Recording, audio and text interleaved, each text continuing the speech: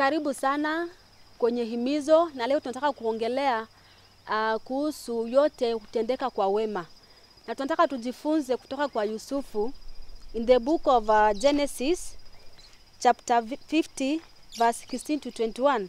Inasema, so they sent this message to Joseph, before your father died, he instructed us to say to you, please forgive your brothers for the great wrong they did to you, for their sin in treating you so cruelly.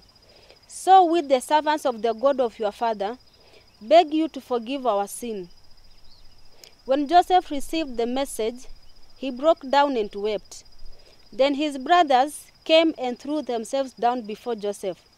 Look, we are your servants. Look, we are your slaves, they said. But Joseph replied, don't be afraid of me. Am I God that can punish you? You intended to harm me, but God intended it all for good. He brought me to this position so I could save the lives of many people. No, don't be afraid. I will continue to take care of you and your children. So he reassured them by speaking kindly to them. Kwa hakika unapomwona hapa Yusufu alikuwa na moyo, unaweza sema ni mtu asiyeweka makosa ya wanadamu, ama ni mtu ambaye ana moyo wa kusamehe, a forgiving heart. Maana naambia hapa yeye aliwasamehe kitambo sana, na hakuna grudge ambaye ako nao. Lakini sasa ndugu zake bado walikuwa na hiyo guilt ndani ya moyo wao, maana walijua kile ambacho walikuwa wamemtendea Yusufu. Maana walipanga njama ya kumuua Yusufu. Na kupanga njama, maana Yusufu Mungu alikuwa na makusudi mzuri, ama alikuwa na mpango mzuri kwa sababu ya Yusufu. Alikuwa amemuona Yusufu kama mtumishi wake. Alijaribu kumwandama Yusufu na kumwepusha na hatari ya kifo. Alitaka tu apitie mateso, lakini Mungu hakumruhusu Yusufu afe. Na kwa hivyo tunaona wakati walipanga kumuua Yusufu, kuna kitu kingine kikatokezwa, akasema hapana, tu tumuuze. Na kwa hivyo wakati walimuuza, akaingia kwa mikono ya Potifa ambaye alikuwa ni mfalme. Lakini pale tunaona kwamba pia Yusufu anapitia mambo ambayo si mazuri. Anapitia hali ngumu ya maisha. Lakini hata hivyo hakugive up na maisha. Yeye aliendelea kumtegemea Mungu na kumngojea Mungu. Aliendelea kukuwa patient. Na ninapoongelea kuhusu patient, unapoangalia in the book of James chapter 1 verse 12 inasema, God blesses those who patiently endure testing and temptation. Na kwa hakika mateso ambayo Yusufu alipitia haikuwa ni mateso ya kustahimili. Ilikuwa ni machungu, ilikuwa inamuumiza moyo. Lakini yeye alingojea Mungu pasipo na kuchoka. Alingojea Mungu patiently. Yusufu alipitia majaribu ndani ya maisha yake kwa mikono ya mke wa Potifa, lakini bado aliendelea kumngojea Mungu. You can imagine safari ambayo Yusufu alitembea na mandugu zake, vile walitaka kumuua, vile aliuzwa, hiyo safari yote kwenda jela na hiyo mambo yote, lakini yeye bado matumaini yake haikutoka kwa Mungu. Alizidi kumtazamia Mungu, alizidi kumwangalia Mungu. Na ndiposa Mungu anasema yeye anawabariki wanao mngojea bila kuchoka. Wanao ambao wako na uvumilivu wakati wanapitia mateso ama wakati wanapitia majaribu, Mungu yeye huwabariki. Na kwa hivyo tunaona kweli kwa hakika Yusufu aliqualify kupata baraka zake Mwenyezi Mungu. Na pia sasa nimesema kama tutaongelea kuhusu yote inatendeka kwa wema. Kwa hakika ndani ya maisha kuna vitu tunaweza pitia. Yusufu hapa shida alizopitia ilikuwa tu ni daraja ya kumpeleka mahali. Ilikuwa ni mateso, ilikuwa ni jangwa, lakini ilikuwa ni daraja ya Yusufu yeye kufikia ile position ambayo alipewa. Haikuwa ni jambo rahisi. Maana ufanisi ndani ya maisha, watu wengi unapowauliza maisha yao walianzia wapi na mahali wamefika ndiposa wakafanikiwa, kwa hakika walipitia jangwa, walipitia hali ya ukiwa, hali ya ukame, walipitia hali ya mateso makali, ndiposa wakafika mahali walikuwa. Hakuna mtu, kuna watu wengine kwa hakika wamezaliwa kwenye families ambazo zinajiweza, lakini kuna watu wametembea na Mungu. Kuna watu wako na rubber stamp ya Mungu. Wametembea, wamepitia maisha mabaya, wamepitia maisha ambayo si mazuri, na kwa hakika yanaumiza moyo.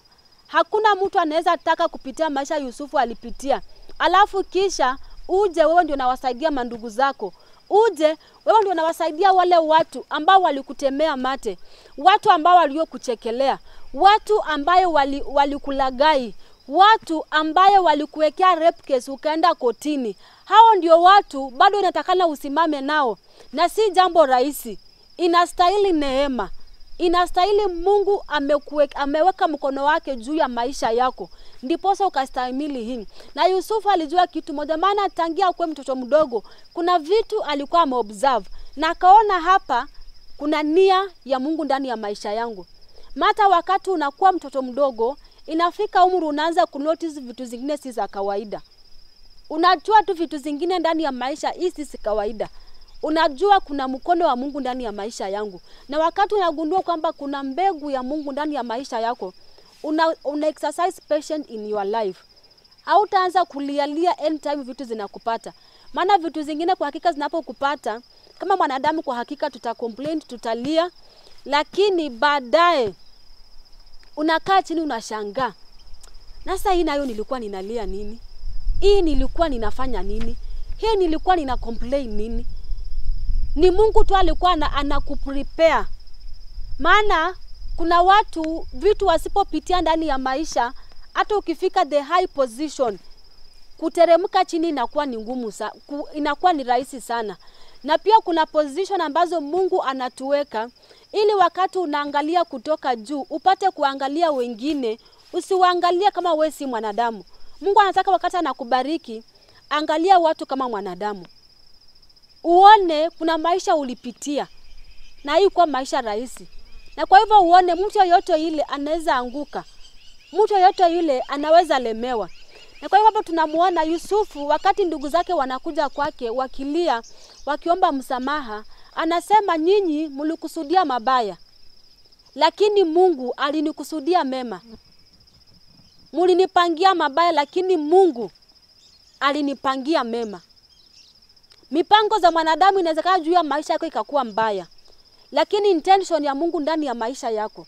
Sasa kitu muhimu hapa ni kwamba Mungu anakupangia nini? Mungu anakuwazia nini? Intention ya Mungu kuhusu maisha yako ni gani? Na kwa hivyo Yusufu akajua hii walipanga, lakini zaidi kubwa mno ambacho ni bora zaidi ni Mungu alipanga nini kuhusu maisha yake. Na kwa hivyo anawaambia hiyo hata mulinisaidia. Amesema nyinyi mlifanya hili, lakini Mungu aliwatumia tu. Aliwatumia tu mnifikisha mahali ambapo nimefika leo. Maana wakati mwingine vitu zinafanyika na unapata watu wanaokutesa ni watu wa familia yako, ni watu wako karibu na wewe. Na pia Mungu anataka kuangalia vitu mingi, akusha kufikisha pale. Hao watu tadili nao aje? Ndio maana Mungu akupei watu wa mbali, anakupea watu hapa. Mungu alitumia brothers wa Yusufu, alitumia mandugu zake. Na kwa hivyo pia anataka kuona wakati anakuweka pale, je, bado unaona mkono wa Mungu? Maana kwa hakika kilichomfanya Yusufu akawasamehe hawa ndugu yake, aliona kwamba ile safari ambayo amepitia, kwa kila kitu ambacho alipitia, hata na kukaa pale kwenye cell, aliona mkono wa Mungu. Maana ilifikia wakati ukweli ikajulikana. Wakati walitaka kumuuza, mpango ingine wakati walitaka kumuua, mpango ingine inapatikana. Kwa hivyo Yusufu akaona steps za Mungu ndani ya maisha yake. Na ndiposa akasema ikiwa Mungu mbali huwa amenileta, mimi ni nani? Na tena akajua kitu moja, Mungu alitumia tu hao watu wamfikishe mahali ambapo Mungu alikuwa anataka. Maana Mungu hangekuja kutoka mbinguni amchukue Yusufu ampeleke mahali pale. Na kwa hivyo leo nataka kukuhimiza nini? Kwamba vitu ndani ya maisha si zote vitu za kulia. Zote ni za zingine tu ni kunyamaza na vitu zingine.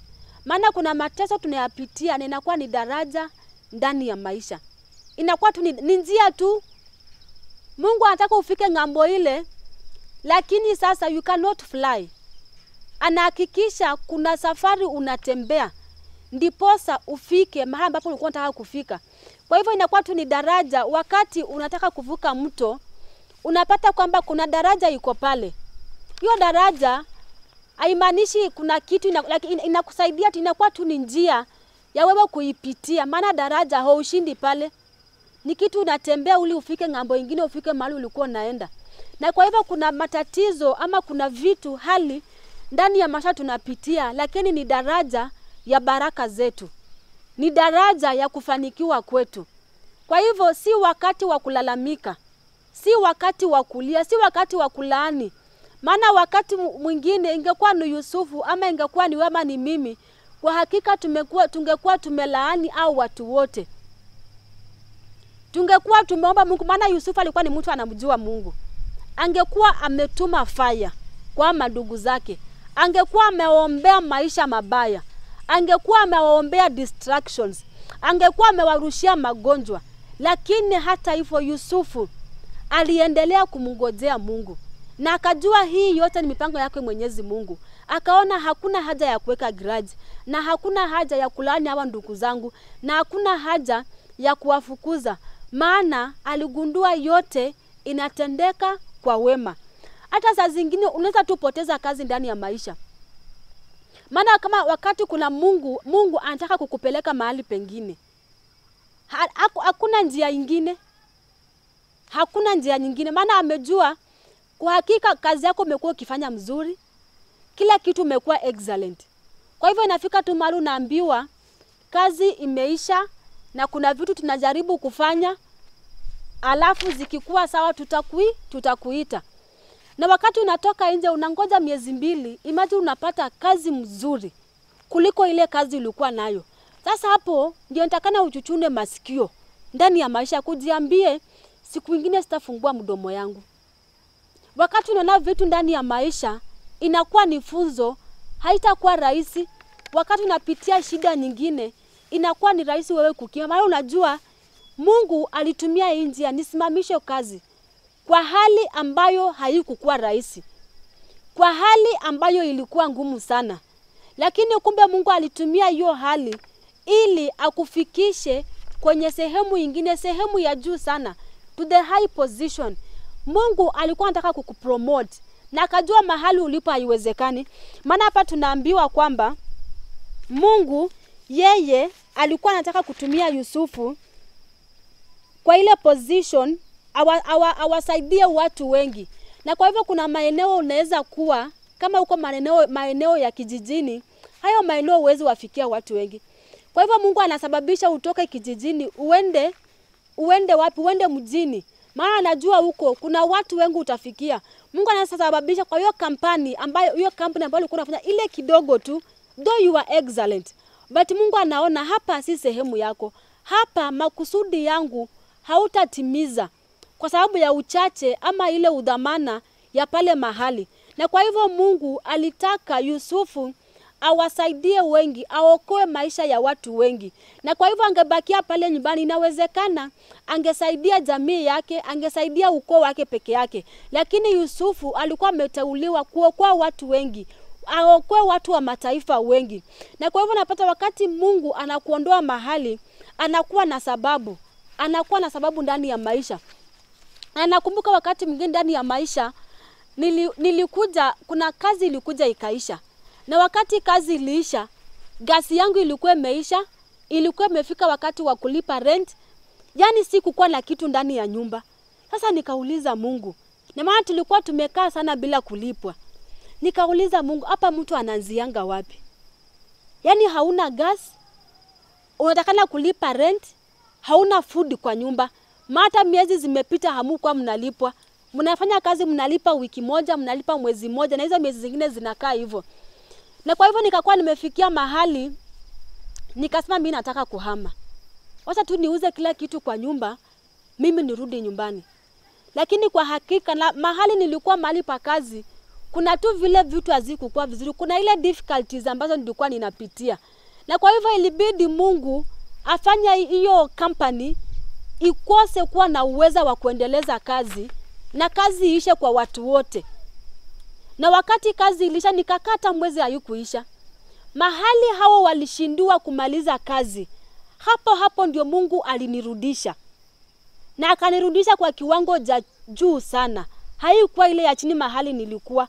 Anilirudisha na kibali ingine ya juu sana. Na nakumbuka mahali pale nilikuwa, kulikuwa na engineer ambaye nilikuwa ni rafiki yangu sana, nilikuwa napenda sana kumuelezea vitu. Siku moja akaniambia, Stellah, ninakuomba tu kitu moja.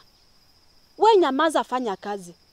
Akasema maana hii kesi yako nimejaribu kusukuma imeshindikana. Na mimi kitu ninaona hii ni kama akaniambia hii ni daraja yako ya kukufikisha kwenye ngambo nyingine. Kwa hivyo akaniambia funga mdomo na ufanye kazi. Na kwa hakika wakati nimekaa ndani ya maisha na vile vitu zimekuwa zikienda, nikaona kweli maisha nyingine si ya kulalamika. Maisha nyingine si ya kulia na kufanya nini. Saa zingine wakati kuna kitu unapitia ndani ya maisha, kaa chini na ushukuru Mungu. Mwambie Mungu, mimi ninasema ni asante. Ninakushukuru mahali umenifikisha. Maana wakati ulikuwa 0 na umefika 1 kilometer, unafaa kushukuru Mungu kwa ile 1 kilometer ambayo Mungu amekusaidia. Hauko 0 kilometer vile ulikuwa. Kuna mahali Mungu amekusaidia. Na kwa hivyo wakati amekufikisha hapo, mshukuru tu Mungu. Mahali Mungu amekutoa, mwambie tu Mungu ninakushukuru. Mata kupata ile kazi, si ati wewe ulikuwa unastahili sana. Kulikuwa na watu wengi ambao walikuwa wanastahili. Lakini wewe kwa watu wote Mungu akakuneemisha. Kwa hivyo na wakati inaisha, ni wakati wa kuangalia nyuma, kutafakari yale ambayo Mungu ametenda. Na kumshukuru na useme, Mungu, yote ninajua inatendeka kwa wema. Ninajua Mungu bado unaniwazia mema. Ninajua Mungu bado una makusudi mazuri na mimi. Ninajua bado Mungu uko na mpango mizuri na maisha yangu. Na kwa hakika wakati tutafanya hivyo, hakuna siku unajua wakati una complain sana, pia Mungu hata anashangaa sasa wewe, what right do you have? What right do you have? Je, unasimamia wapate kwanza kulalamika siku ya leo? Maana wakati nilikutoa pale wewe ulikuwa wapi? Ni kama Mungu anamuuliza Yona, unakasirika nini? Hata hii mti ambaye ilikuwa inakupea kivuli si wewe umeileta. Na kwa hivyo una complain nini? Kwa hivyo wakati Mungu amekufikisha mahali ya kiondoa, don't complain. Ni yeye aliileta. Jua kwamba hii mambo yote inatendeka na makusudi yake Mwenyezi Mungu. Mungu amepangilia vitu. Ratiba ya Mungu si kama ya mwanadamu. Mawazo ya Mungu si kama mawazo yangu ama mawazo yake. Yeye anawaza directly opposite na sisi. Hawezi jua upepo ya Mungu inaenda wapi. Hawezi sema ati leo Mungu upepo yake inaenda huku. You can never trace the ways of God. And you can never trace the thoughts of God. Ni yeye tu anajua ni nini anatuwazia ndani ya maisha. Na kwa hivyo inahitaji to exercise patience in our lives. And sometimes endurance and perseverance. Maana kuna vitu napitia inakuumiza moyo. Kwa hakika kuumiza moyo na inakuumiza. Wakati unapitia maisha kama ya Yusufu, si maisha ati ni mazuri utafurahia kama Mkristo kuyapitia. Lakini inahitaji tu neema ya perseverance, neema ya endurance na tolerance in our lives. Ndiposa tukapate kufikia ile hatima ndani ya maisha. Na kwa hivyo vitu mingi zinatendeka na sababu. Wakati unajua kwamba vitu mingi zinatendeka na sababu, tutawacha kulalamika na tutawacha kulia. Saa zingine Mungu anainua tu yule mtu anakuwa nakupenda sana, afanyika adui ndani ya maisha yako. Ama Mungu anaondoa tu kibali ndani ya maisha yako. Unashangaa hii kazi ndio ni watu naifanya, ilikuwa inakubalika, ilikuwa inapendeza, lakini leo huu naifanya from A to Z. Unapata hakuna mahali unaambiwa ati umefanya mzuri. Lakini wewe ukiangalia kutoka nyuma, hii ndio kitu umekuwa ukifanya. Wakati unaona kitu kama inafanyika ndani ya maisha, jua hapa Mungu anatafuta njia ya kukuinua mahali. Mungu anatafuta njia ya kukupeleka mahali. Na kwa hivyo, wakati unagundua hivyo, ni kunyamaza. Kitu unachofanya ni kuomba tu Mungu akujalie neema ya kuvumilia. Mungu akujalie neema ya kuendelea na safari katika jina la Yesu. Vitu zingine hata kama inakutia machungu, lakini jua kwamba yote inatendeka kwa wema kwa wale wanaomtegemea Mungu ndani ya maisha katika jina la Yesu. Kwa hivyo Bwana awabariki, tukutane tena hadi wakati mwingine panapo majaliwa yake Mwenyezi Mungu.